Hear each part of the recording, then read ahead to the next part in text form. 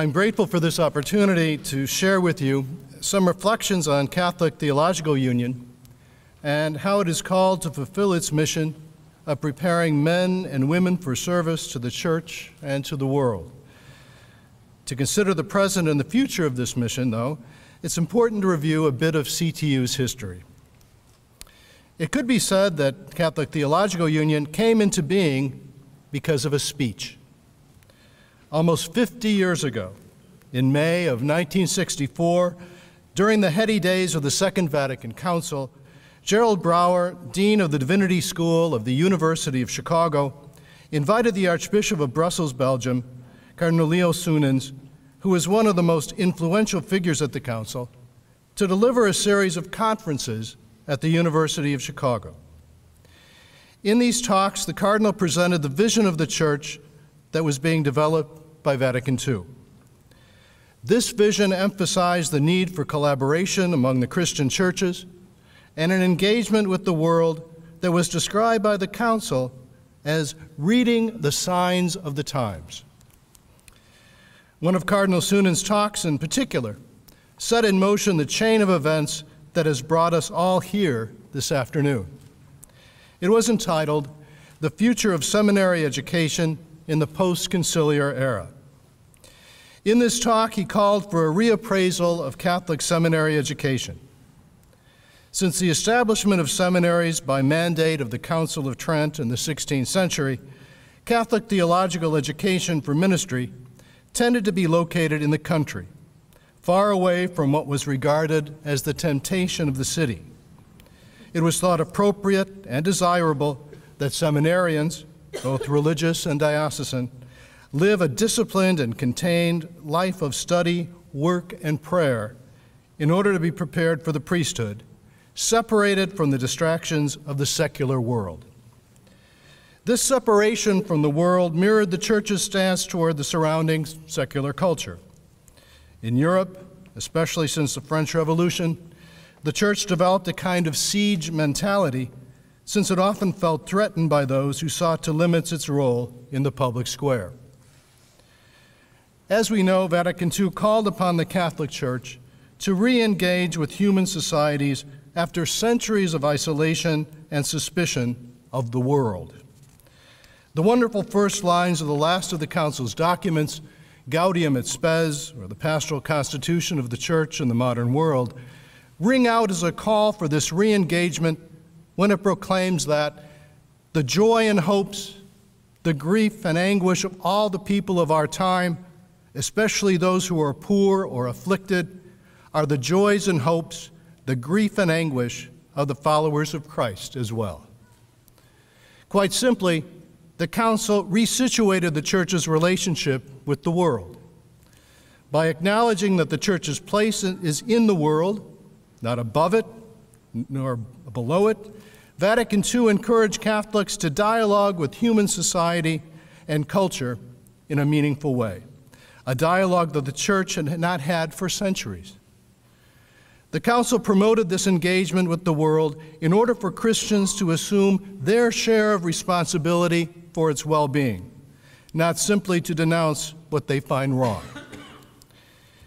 In light of this call for re-engagement, Cardinal Soenens challenged the Church to rethink theological and ministerial education by emphasizing three characteristics which were to enable future priests to take more seriously their responsibility for the well-being of humanity.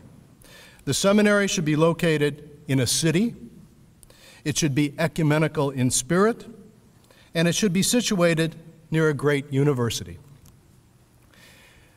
This talk inspired Dean Brouwer and several Catholic seminary faculty members from religious orders to hold conversations about the possibility of setting up a seminary in Hyde Park near the University of Chicago and near the several Protestant seminaries that had already been established in this neighborhood: McCormick Seminary, the Lutheran School of Theology, Chicago Theological Seminary, and Meadville Lombard. This new seminary would be a Catholic voice in this ecumenical mix that would reflect the renewed vision of the theological and ministerial formation outlined by the Cardinal. The result of these conversations was the development of a new model for the preparation of religious order candidates for priesthood, a union of 3 separate seminaries, those of the Passionists, the Servites, and the Franciscans. This combined seminary opened its doors in the fall of 1968 while retaining their distinctive traditions, what we call their charisms.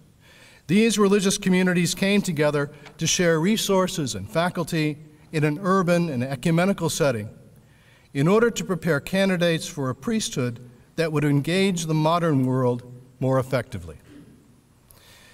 It could be rightly said then that CTU has Vatican II in its very DNA. The vision of church and its relationship with the world proclaimed by the Second Vatican Council inspired its founding and continues to inspire its mission. The identity that flows from this vision, though, has never been static. It is inherently dynamic. As CTU has grown, so has the scope and direction of its mission. To the initial blend of charisms of the Passionists, Servites, and Franciscans, each subsequent religious community that has joined the union, now numbering 24 religious communities, has enlivened the mission of the school in significant ways. With the coming of missionary sending societies, such as the Society of the Divine Word, the Spiritans, and Maryknoll, CTU was greatly enriched with a new sensitivity to the needs of the world outside of the United States. The international dimension of theological education, with attention to intercultural dialogue and the enculturation of the message of the gospel in diverse settings, entered into the heart of CTU's approach to ministry. Because each religious community is encouraged to deepen and share its particular charism with the other members of the union, a valuable exchange of perspectives inspired these various charisms has long been a hallmark of the experience of theological education at CTU. But the dynamism of CTU didn't stop with the addition of new men's communities to the union. Again, inspired by the Council's declaration about the laity's important role in the church, as early as 1969, the year after CTU opened, the faculty expressed a hope that CTU will soon actively recruit both lay and religious members who are not candidates for priesthood. And so it came to be that within 6 years of its founding, CTU began to actively recruit women religious and laypersons for degree programs designed to prepare them for service in the church.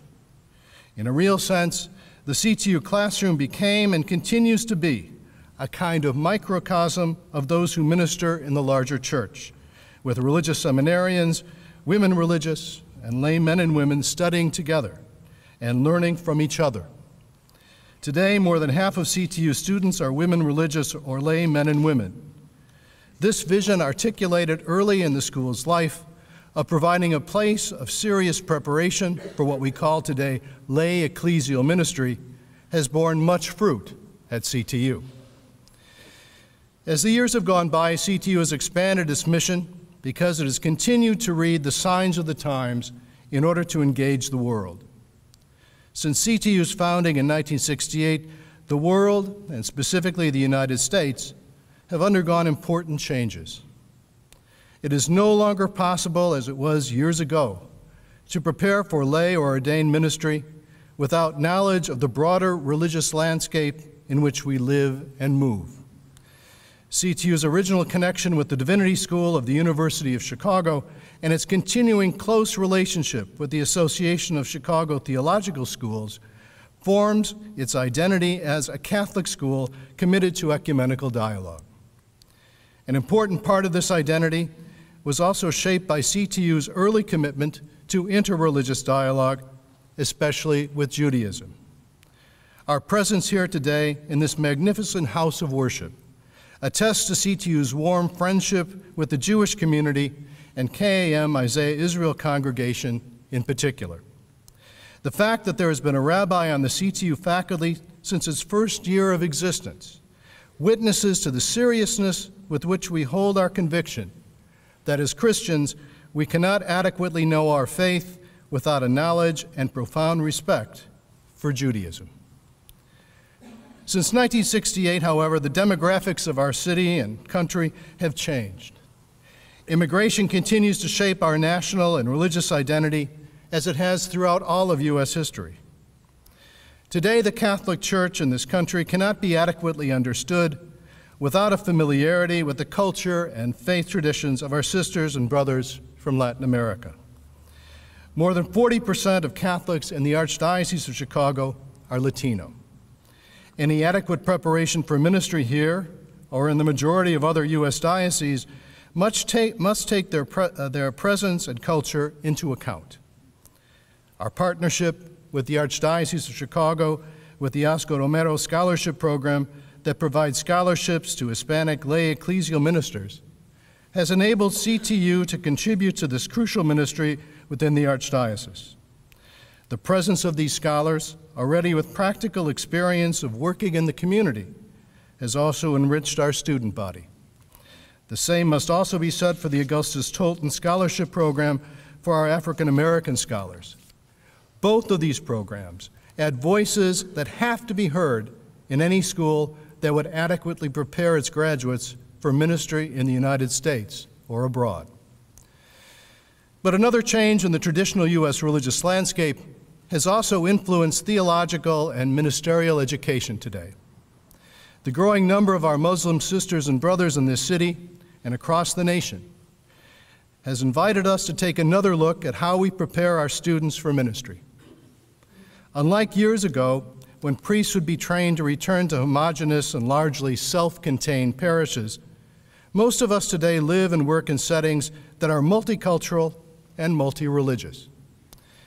To use a descriptive image drawn from a city map, we no longer educate ministers to return to cul-de-sacs, closed ethnic enclaves where everyone is largely the same. Instead of cul-de-sacs, we are challenged to prepare ministers to engage at the crossroads of our cities and of our world, to go forth from CTU able to minister in our modern society where they will come into contact with many religions and cultures. The courses and activities of CTU's Bernardine Center, supporting Jewish Catholic and Muslim Catholic dialogue and understanding, are crucial for preparing our graduates to deal with the reality that awaits them once they leave CTU. They also set in place a base for future constructive and peaceful collaboration in building a society of mutual understanding and respect.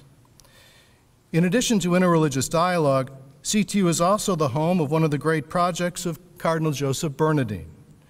His Common Ground initiative regularly brings together Catholics of different viewpoints in order to dialogue together and discover that what divides us can be overcome by what unites us. Preparing ministers for crossroads rather than cul-de-sacs has also motivated CTU's outreach to other centers of learning and ministry, centers that share our ideals of inclusivity and dialogue inspired by the Second Vatican Council. Our educational alliance with DePaul University of Chicago is a mutually beneficial relationship, strengthening our common commitment to Catholic witness and ministry and enhancing CTU's ability to offer both technical services and programs that offer innovative approaches to theological and ministerial training beginning on the undergraduate level. Our recent alliance with the Lay Center in Rome, a place where a rich mix of students who are international, ecumenical, and interreligious live together in community while attending the pontifical universities, is providing us with exciting new opportunities for our students to enter into real international, ecumenical, and interreligious dialogue. Finally, our new relationship with All Hallows College in Dublin, Ireland, including access to online courses, library and collaboration, and opportunities for study programs in Ireland, helped to round out a panorama of new possibilities for both our students and faculty to gain a greater perspective on ministry as it is practiced in other parts of the world. Much more could be said about the many ways that CTU is continuing to respond to contemporary needs in training ordained and lay people for ministry in today's church. If I were asked, though, to sum up CTU's approach to its mission of theological education, I would have to say that it's based on a collective contemplative engagement with our world. What do I mean by contemplative engagement? We've already spoken of the way that CTU is engaged with the world, inspired by the teachings of Vatican II, in sharing the charisms of its 24 men's religious communities, in opening its doors to religious women and laymen and women, in cultivating a sensitivity to the richness of human cultures, in proclaiming the gospel, in persevering on the path of unity with Christians of other churches, and by insisting on humble and respectful dialogue and friendship with our Jewish and Muslim sisters and brothers. But this engagement has not been helter-skelter, in simple reaction to changed circumstances. Instead, throughout its history, CTU has sought to provide a place where this engagement would result from what could be termed contemplation. The word contemplation may bring to mind solitary hermits in prayer, but I prefer the deceptively simple definition of contemplation suggested by the Jesuit Father Walter Burkhardt. He defined contemplation as a long, loving look at the real. He understood contemplation as a deep reflection on what is out there in order to better respond to God's grace that is also in the world. In its courses and programs, CTU has sought to create a place where our faculty and students could take a long, loving look at this world that God has given us and decide how best to engage with others in light of our profound conviction that Jesus Christ is capable of making a difference in us and in our world. That the way we live and move and have our being is shaped and formed by Christ's suffering, death, and resurrection. While the intellectual content of our faith is vitally important, and plumbing the profound richness of our Catholic scholarly and mystical tradition is essential, the faith we are called to share with others begins not as a set of propositions or ideas, but as a relationship, an experience of the Word of God, Jesus Christ, who reveals his life-giving presence through the people and events of our lives. Joined to this faith, contemplation ultimately results in witness and service.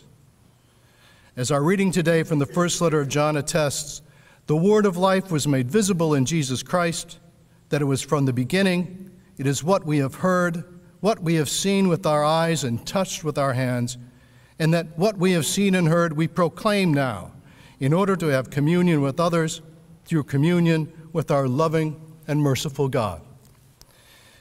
We know that educating for ministry cannot truly be done in the abstract. It must be rooted in the world around us, in the lives of the flesh and blood people with whom we come into contact, taking into account their humanity and our own, with its burden of sin and its gift of grace. In preparing ministers for the church as we move into the 21st century, CTU is called to embrace the challenge voiced by Pope Francis. And he wrote this in the interview that was published in America magazine several weeks ago. And he said this: instead of being just a church that welcomes and receives by keeping the doors open, let us try also to be a church that finds new roads, that is able to step outside of itself and go to those who do not attend Mass, to those who have quit or are indifferent. And he went on to say, but that takes audacity and courage.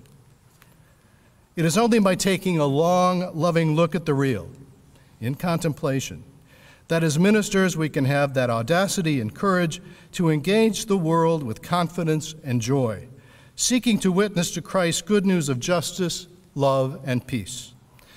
This is CTU's exciting mission, discovering the new roads God is directing us to in order to be ever more effective in our service to the church and in our changing world. As CTU's new president, I pledge my dedication this day to accompany our trustees, faculty, students, and staff, as well as all friends of CTU, in discovering and walking down these new roads.